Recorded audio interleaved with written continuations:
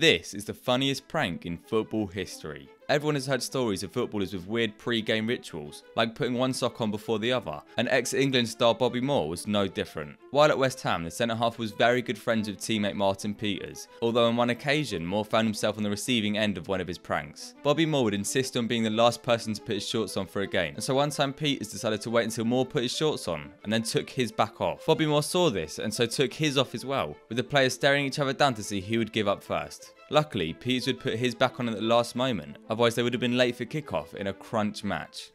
And so I think that